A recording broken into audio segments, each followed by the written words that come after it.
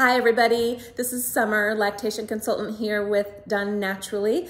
Thanks for joining. Today we are going to be talking about the American Academy of Pediatrics and their newly updated recommendation for breastfeeding and breast milk feeding. This was updated in June of 2022 and it had not been updated since 2012, so 10 years before they had made a new update. Here's what I want to chat about. I want to chat about the response. There have been people who have been just overjoyed by the new recommendation and others who have been frustrated or feeling an undue amount of pressure from that recommendation, which then in turn is making them feel like they aren't doing enough or that their original plan isn't good enough.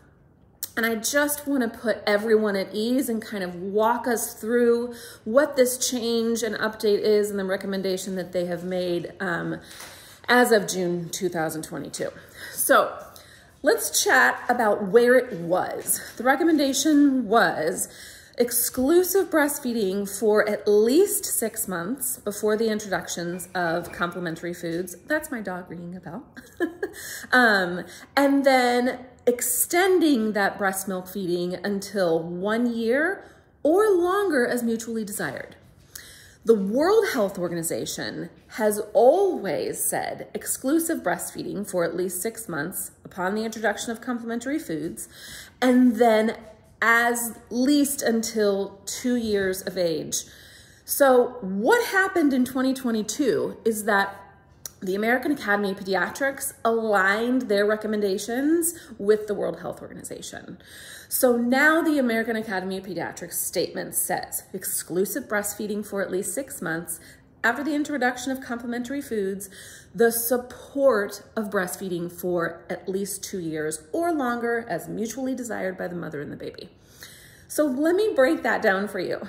This does not mean that if your goal was breastfeeding, breast milk feeding, pumping to make it to the year mark, and now you hear this American Academy of Pediatrics recommendation, that you are going to do something that isn't going to be good enough for your baby, or that is insufficient, or whatever might be spiraling into your brain, okay? This means that the American Academy of Pediatrics supports toddler breastfeeding. That's why it was such a big deal. So for years, decades, people who have extended breastfeeding beyond that first year have gotten a lot of flack for it. It's hard to feel supported breastfeeding a toddler, breastfeeding into that second year of life, third year of life, into preschoolhood, without there being a professional organization that kind of like just tucks you in and makes you feel like, oh, I am doing the right thing. If people give me a hard time, then I can say the AAP or the WHO supports this. It can stop grandparents in their tracks. It can stop friends that aren't behaving like friends that tell you that stuff, family members.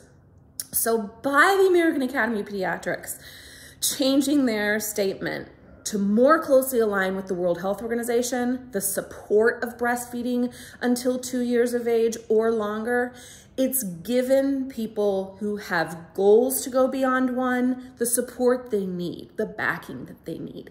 It doesn't mean that if your goal was or is 3 months, 6 months, 1 year, that now since the recommendation has come out, you had better pump at work until the baby is 2 years old, that you had better breastfeed until 2.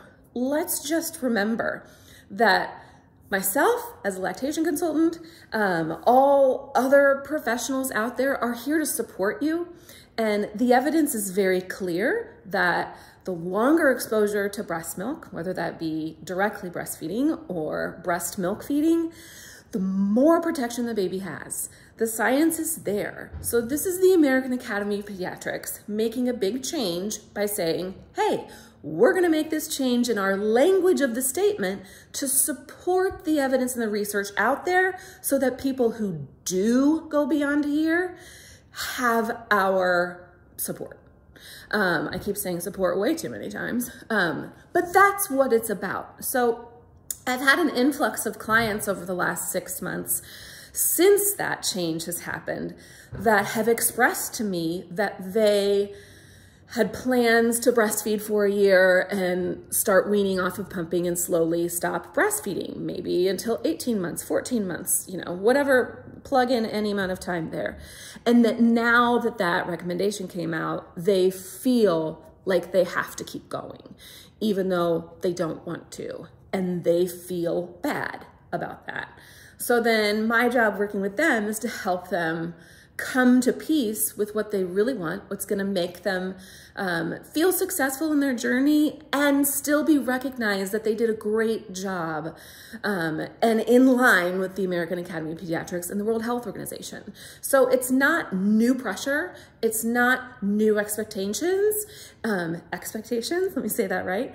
It's just change of language that was already there. They used to say, until 1 year or longer as desired by mother and baby. So now they're just saying until 2. It's just a step forward in supporting toddler breastfeeding, which is a big deal, but it doesn't mean it's right for everybody.